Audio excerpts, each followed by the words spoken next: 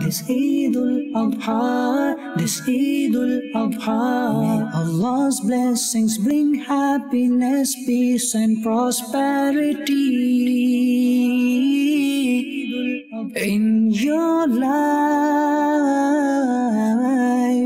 Eid Mubarak, Eid Mubarak, Eid Mubarak, Eid Mubarak. Alhamdulillahi Rabbil Alameen, wassalatu wassalamu ala Sayyidil Anbiya'i wal Mursaleen.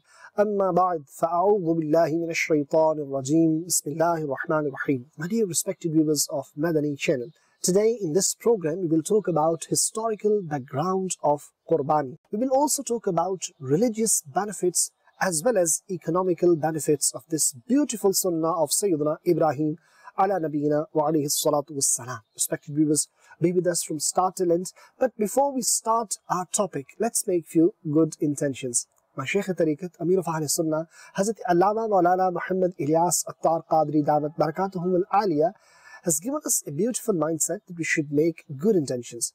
Alhamdulillah, I make this intention that I will present this program for the pleasure of Allah Tabarak wa Ta'ala. You can make this intention, you will be with us from start till end, you will remember what you learn, and you will pass this knowledge on to others too. It was the 8th night of Zulhijjatul Haram when Sayyidina Ibrahim ala nabiyina wa alayhi salatu wassalam dreamt that someone said, indeed Allah Azza wa Jal has ordered you to sacrifice your son. On the 9th night of Zulhijjatul Haram, he had the same dream. Then again, on the 10th night of Zulhijjatul Haram, he saw that dream again. And he made a firm intention to do so whatever has been ordered to him by Allah Tabarak wa Ta'ala. Now he thought that it's a good idea to discuss that with his own son. Sayyidina Ibrahim ala nabina alayhi salatu wassalam related the whole story to his beloved son Sayyidina Ismail alayhi salatu wassalam and asked, now you tell me, what is your opinion about this? Upon listening to this blessed dream, Sayyidina Ismail alayhi salam, who himself was very submissive to the will of Allah Tabarak wa Ta'ala, answered with a great submission, which is mentioned in glorious Quran in these words. قَالَ يَا أَبَتِ افْعَلْ مَا تُؤْمَرُ سَتَجِدُنِي إِنْ شَاءَ اللَّهُ مِنَ الصَّابِرِينَ. Subhanallah. He said, oh my father, do what you are commanded to do. Allah willing, you will soon find me patiently enduring. Allahu Ghani. Dear respected viewers of Madani Channel, look at the faith of Sayyidina Ibrahim ala nabiyina alayhi salatu wassalam, and look at the sabr of Sayyidina Ismail ala nabiyina wa alayhi salatu wassalam. Sayyidina Ibrahim ala nabiyina alayhi salatu wassalam had prayed a lot in the court of Allah Tabarak wa Ta'ala. And then Sayyidina Ismail alayhi salam was born, and he was so much beloved to Sayyidina Ibrahim.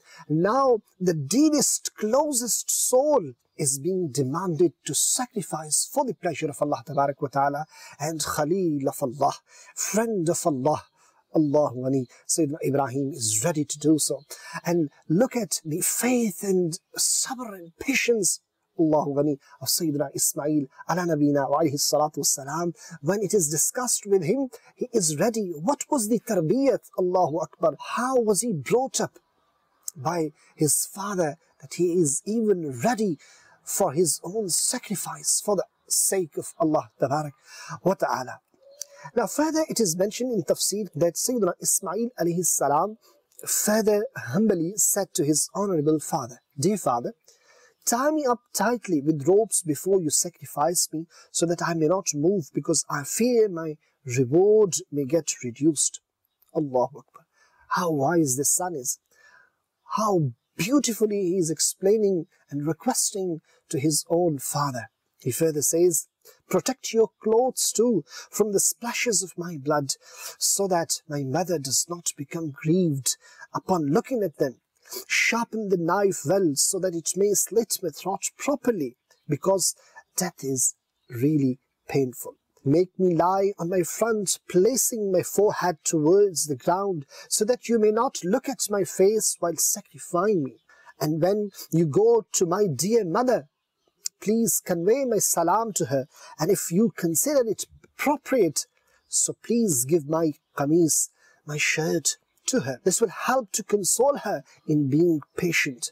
Sayyidina Ibrahim alayhi salam said, "O my son, how helpful you have been for me in carrying out the commandment of Allah Azza wa Jal."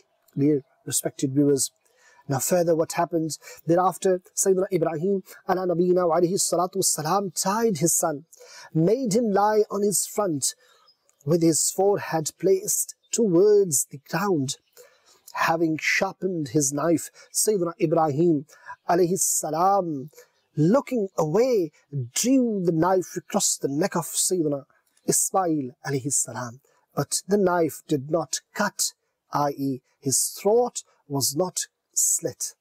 After Sayyidina Ibrahim alayhi salam made Sayyidina Ismail alayhi salam lie on the ground to slaughter him, Sayyidina Jibreel alayhi salam brought a ram from paradise as a fidya with the commandment of Allah Azza wa Jal, and uttered loudly from a distance, Allahu Akbar, Allahu Akbar.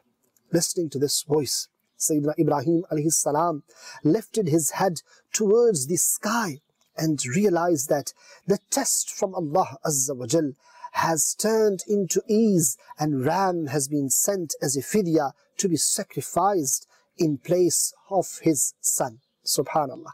Delighted, he alayhi salam said, La ilaha illallah wallahu akbar. Listening to this, Sayyidina Ismail alayhi salam said, Allahu Akbar walillahil hamd. Since then, the sunnah of reciting these blessed words by these three most respectable and sacred personalities, alayhim as-salatu was-salam, will continue till the day of judgment. Allahu Akbar. Dear respected viewers of Madani Channel, Allah Tabarak wa Ta'ala did not need the blood of Sayyidina Ismail ala nabiyina wa alayhi salatu was-salam. Rather, it was a test of Sayyidina Ibrahim, that is he able to sacrifice his beloved in the path of Allah Tabarak wa Ta'ala. And Sayyidina Ibrahim ala nabiyina wa alayhi salatu was-salam was successful in that very test. So there is so much to learn for us also. If we are asked to give in the path of Allah Tabarak wa Ta'ala, we should give the most dearest thing in our possession when it comes to give in the path of Allah Tabarak wa Ta'ala. Dear viewers, the act of Sayyidina Ibrahim ala nabina alayhi salatu wassalam was accepted in a way that until day of judgment, alhamdulillah, Muslims across the globe, they give ritual sacrifice, they do Qurbani in the remembrance of the test of Sayyidina Ibrahim ala nabina wa alayhi salatu wassalam. And alhamdulillah, this account is recalled whenever the days of Hajj arrive, whenever the Eid al-Adha, the day of Eid arrive, and people, they give Qurbani, sacrificing ritual animals, and they remember Prophet Ibrahim ala nabiyina wa alayhi salatu wassalam, and Sayyidina Ismail Zabihullah ala nabiyina wa alayhi salatu wassalam. We have just heard about an historical background of Qurbani. Now let me mention there are so many blessings to give Qurbani in the path of Allah Tabarak wa Ta'ala. It has been mentioned by Rasulullah sallallahu ta'ala alayhi wa sallam, sacrificing animals is one of the most loved good deeds by Allah. According to the prophetic tradition, Rasulullah sallallahu ta'ala alayhi wa sallam has been reported to have said, no deed is more virtuous on the day of sacrifice than flowing the blood of a sacrificial animals, meaning giving Qurbani. Alhamdulillah, the days of Qurbani are fast approaching, and now we should understand there are so many blessings to give Qurbani in the path of Allah Tabarak wa Ta'ala. If we want to attain the Qurb of Allah Tabarak wa Ta'ala, then we should give Qurbani, because Qurbani is derived from a word qaraba, meaning to get close. So that means if we want to get closeness to Allah Tabarak wa Ta'ala, if we need proximity in the court of Allah Tabarak wa Ta'ala, then we should give Qurbani Let me mention another hadith. The beloved Rasul sallallahu ta'ala alayhi wasallam was requested in his blessed quote, O Messenger of Allah sallallahu ta'ala alayhi wasallam, what are these sacrifices? He sallallahu ta'ala alayhi wasallam replied, the sunnah of your father Ibrahim. The people humbly asked, O Messenger of Allah sallallahu ta'ala alayhi wasallam, what reward is there for us in it? He sallallahu ta'ala alayhi wasallam replied, there is a good deed for every hair. They humbly asked, what is the ruling of wool? He sallallahu ta'ala alayhi wasallam replied, for every hair of wool there is one good deed. Now imagine, dear respected viewers, how many hair are there in animal? Now how many good deeds one will attain? Tens of thousands, subhanallah, good deeds can be obtained just giving an animal in the path of Allah Tabarak wa Ta'ala, doing a Qurbani. And it is further mentioned, whosoever performed Qurbani wholeheartedly and with the hope of reward, the Qurbani will become a barrier between him and the fire of hell. It's not only a means to attain good deeds, it's not only to attain the proximity in the court of Allah Tabarak wa Ta'ala, but it is also a barrier between you, between us and hellfire. The believers, that's very important. So we should do Qurbani wholeheartedly with love, inshallah. And we should choose the best animal possible. If Allah has given us, we should choose the expensive one to give in the path of Allah Tabarak wa Ta'ala. A faultless animal in the path of Allah Tabarak wa Ta'ala. Now, if somebody has got means to do Qurbani, but yet he doesn't do, it has been mentioned that whoever has the means of performing Qurbani and still does not perform it, he should not come near our place of Eid. This is the saying of the Prophet sallallahu ta'ala alayhi wasallam. If Allah Tabarak wa Ta'ala has blessed us, we are able to do, so we must give Qurbani in the path of Allah Tabarak wa Ta'ala. Dear respected viewers, we've talked about historical background, we've talked about few blessings and barakas, and reward of giving Qurbani in the path of Allah Tabarak wa Ta'ala. There is one whisper of shaitan, which sometimes comes in a mind that what is the need to sacrifice an animal, right? In a very large scale. I mean, across the globe there are millions of Muslims, they are residing and they perform Qurbani every year. So what is the need of this? Why not this money be given to any poor, any needy? Maybe you can arrange someone's marriage through this money, or you can help a needy or poor, etc.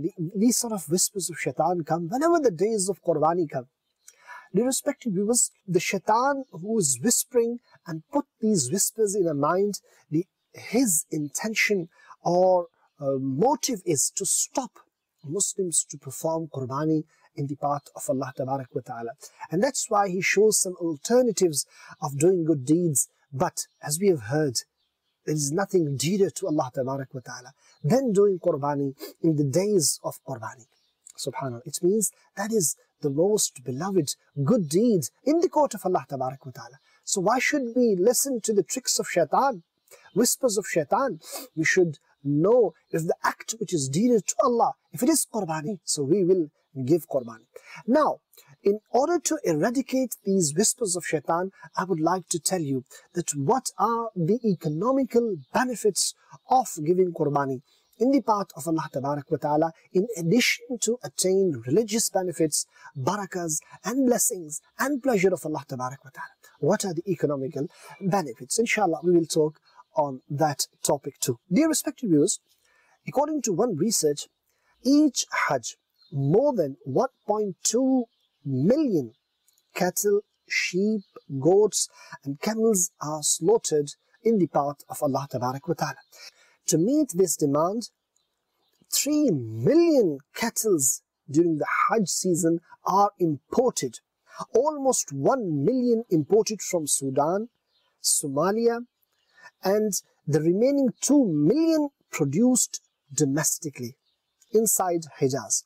To handle these massive numbers of livestock, the government hires 1,500 butchers for Hajj from Syria, Egypt and Turkey to assist the nearly 300 permanent butchers who are residing locally in Hijaz, carried out with a spirit of total submission in the court of Allah Tabarak wa Ta'ala.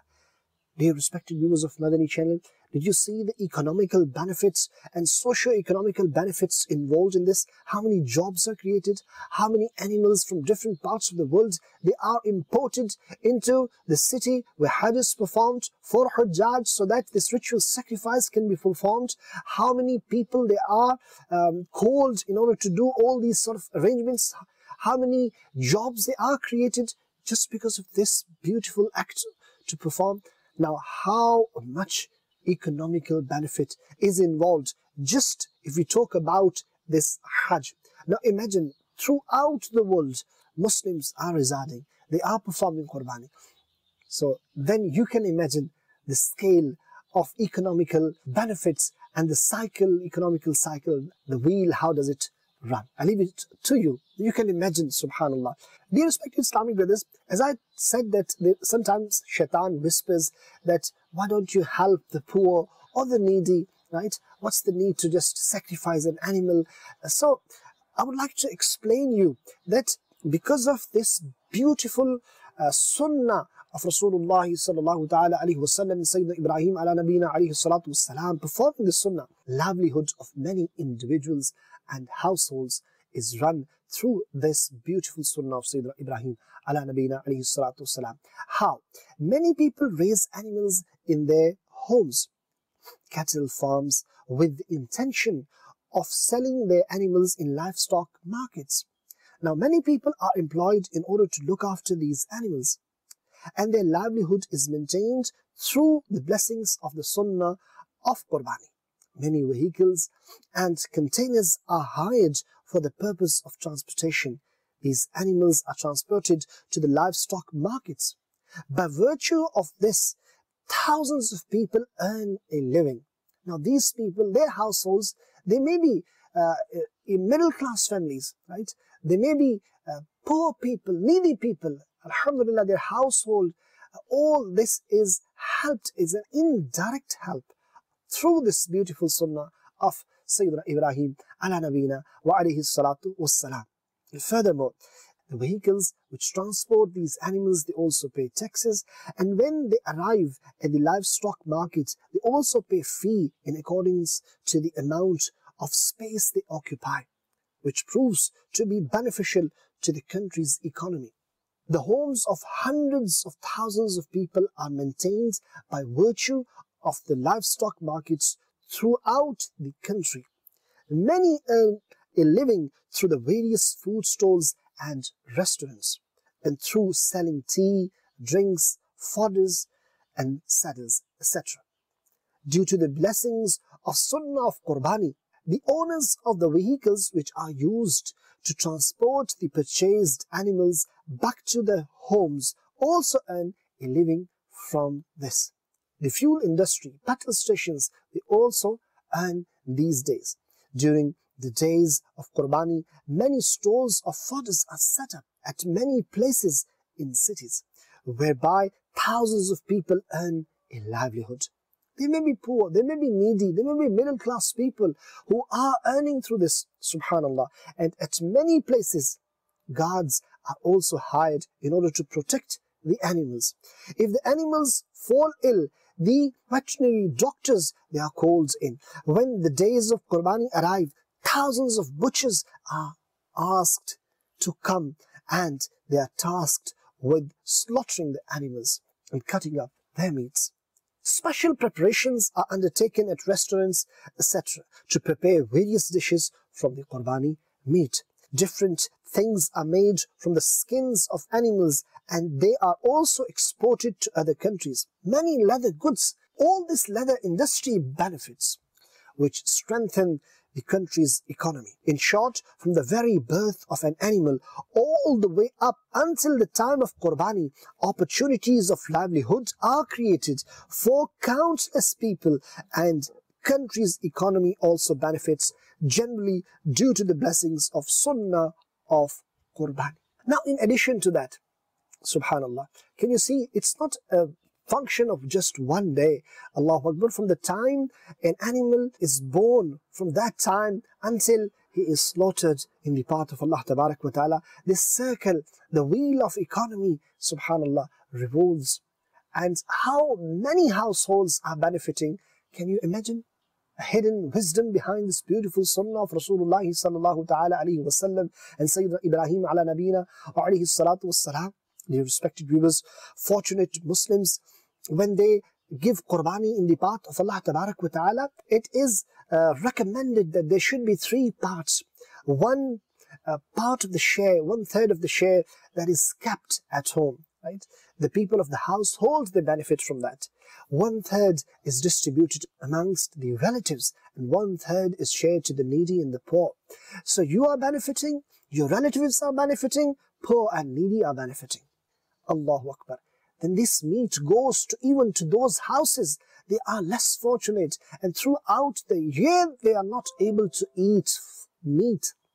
They don't have that much money, but alhamdulillah, in these days they are also able to eat the meat because of the barakah and blessing of this beautiful sunnah of Sayyidina Ibrahim ala nabina wa alayhi salatu wassalam. So this is another beautiful benefit, to look after needy, to look after poor, to help them, to feed them.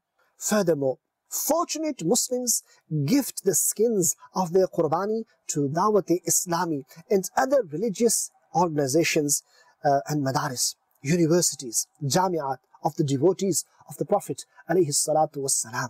And selling these skins enables them to gather funds to meet several months of expenditure.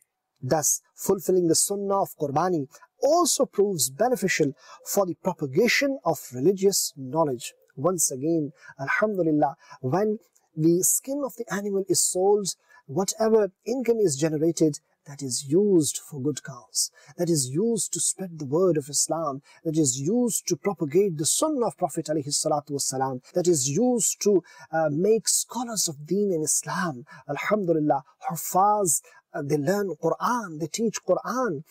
This is the benefit of this beautiful sunnah of Sayyidina Ibrahim ala nabina wa alayhi salatu wassalam.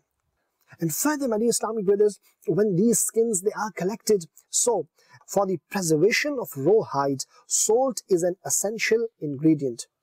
Now, dear respected viewers, tens of thousands of tons of salt is used. Now, the industry which is linked with salt, now their households, those people they are involved in that, they're also benefiting from that.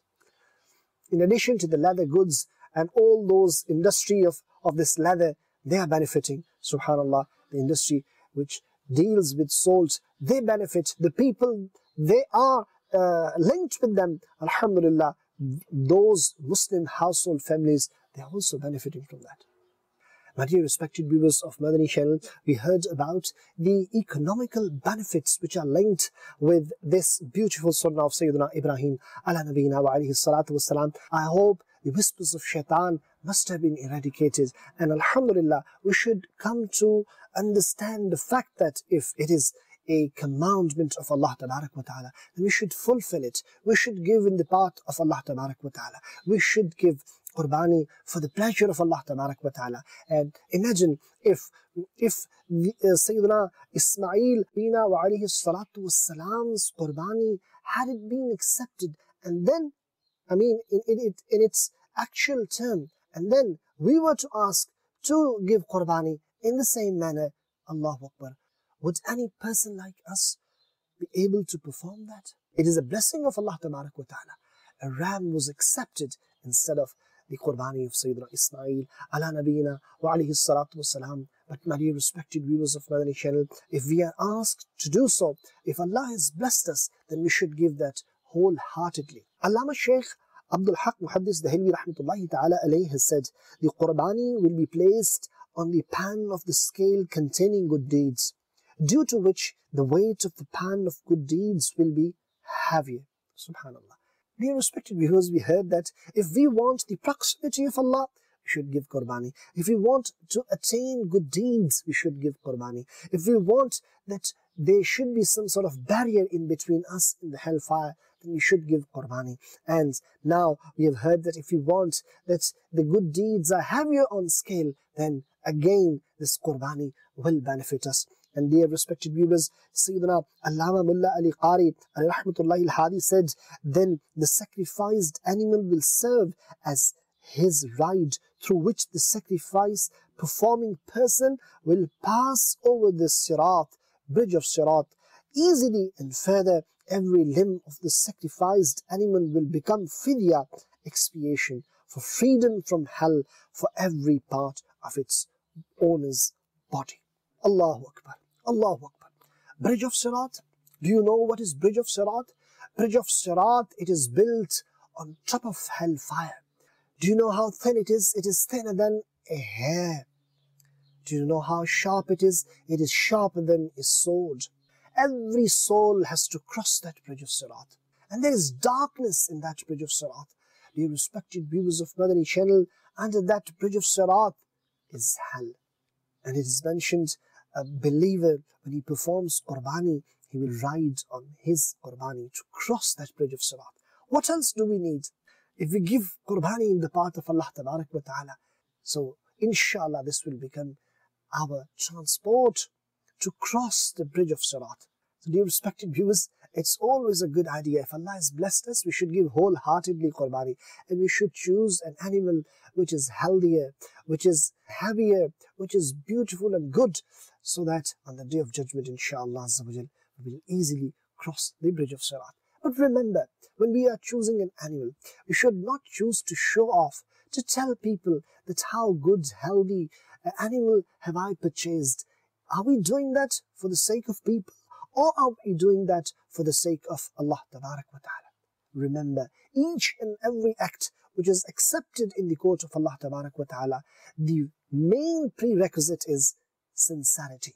The main prerequisite behind is only and only we should perform that act for the sake of the pleasure of Allah Tabarak wa Ta'ala, not for the people. Unfortunately, let me address those individuals. They have got a wrong intention of giving Qurbani. Sometimes there is a competition. I'll go in the market and I'll buy the most expensive animal. And then people, they seem giving interviews on social medias, they post videos, they post maybe pictures. If it is with the right intention, I'm not commenting on that, but if intention is wrong, dear respected viewers, why are we wasting this money for? Yes, definitely, if we are doing for the people to show off, then that Qurbani will not be accepted, because Allah Tabarak wa Ta'ala is pure and He accepts pure. And if the act is performed only for Allah Tabarak wa Ta'ala, that act is accepted. And if we are doing it to show off, if we are doing it that people will say that person is very generous and every year he gives 2 or 3 cows or maybe a camel, a beautiful goat, a beautiful sheep. No, dear respected viewers, this should not be the case. Yes, you should buy the best animal. Yes, you should give as expensive as possible as Allah Tabarak wa Ta'ala has blessed you. But do it for Allah Tabarak wa Ta'ala. Because it is said, فَصَلِّ لِرَبِّكَ وَانْحَرْ. This nahar, this Qurbani should be for Allah Tabarak wa Ta'ala. Salah should be for Allah Tabarak wa Ta'ala. Sadaqah should be for Allah Tabarak wa Ta'ala. Hajj should be for Allah Tabarak wa Ta'ala. Umrah should be for Allah Tabarak wa Ta'ala. Likewise, Qurbani should be for Allah Tabarak wa Ta'ala, not for the people. That's very important to understand. And dear respected viewers, Alhamdulillah, another important fact I would like to tell you, when these days come, we have heard the best and the deeded good deed in the court of Allah Tabarak wa Ta'ala is Qurbani. So when you're giving Qurbani, do not just give Qurbani for your own self. I mean, if Allah has blessed you, you can give more as nafil. Definitely you have to give for your own self. But if Allah Tabarak wa Ta'ala has blessed you, then remember Mustafa sallallahu ta'ala alayhi wa alihi wa sallam. Why? Because Rasulullah sallallahu ta'ala alayhi wa sallam used to perform a Qurbani on behalf of his ummah. Jo na bhula hum gharibon ko raza, yaad uski apni aadat kijiye. Rasulullah sallallahu ta'ala alayhi wa alihi wa sallam, when he was born, he remembered his ummah. Throughout his life, he remembered his ummah. In caves, in this dunya, in this world, he would pray for the ummah. At the time of Qurbani, he would do Qurbani on behalf of ummah. At the time of his departure from this mortal world, he remembered the ummah. Allahu Akbar. Dear respected viewers, on the day of judgment, he will be concerned about the ummah. He will do shafa'at. Jo na bhoola hum gharibon ko raza. He did not forget us. Why do we forget when it comes to convey the reward in the blessed court of Mustafa sallallahu ta'ala alayhi wa alihi wa sallam? I mean, the reward of Qurbani is Isal Sawab. Subhanallah, we should also perform an Qurbani of an animal for the sake of Mustafa sallallahu ta'ala alayhi wa sallam, as a hadiyah, as a gift in his blessed court. Yes, my Shaykh Tariqat, Amir of Ahl Sunnah, every year, whenever he performs his own Qurbani, he remembers Mustafa sallallahu ta'ala alayhi wa sallam too. And the best animal he chooses to give in the blessed court of Mustafa sallallahu ta'ala alayhi wa sallam as a hadiyah in the shape of Qurbani.